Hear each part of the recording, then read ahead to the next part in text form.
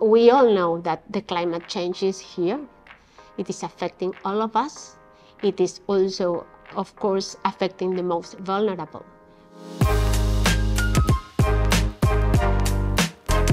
Today I'm feeling great. I'm feeling excited. I'm really touched by this first day at the WMO. I have a dream during my tenure, and is having all the members on board. If we really are successful at empowering the national meteorological and hydrological services, I think that we will make something strong.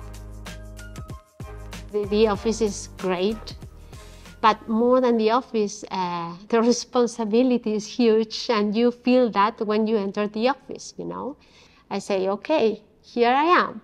Finally, I'm here, and I'm really happy. Well, the first thing for me is to say hello to the staff. That's the most important thing. That's the main asset of the organization, the staff. I have to recognize that this is a very important day in my life, possibly the most important in my professional life. My grandson, no. Is it the first one? My first grandson. Oh, congratulations! Family is something very important, perhaps because I'm of Latin origin, and the family is the building block.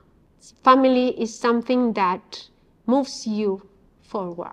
You join different families along your life.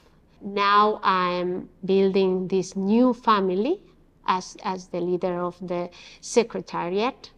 And this is, again, one part of a larger family, which is the UN family. It's the only way that you can really build strong partnerships. When the other organization or the other part of the family feels that they can count on you, and you can count on them.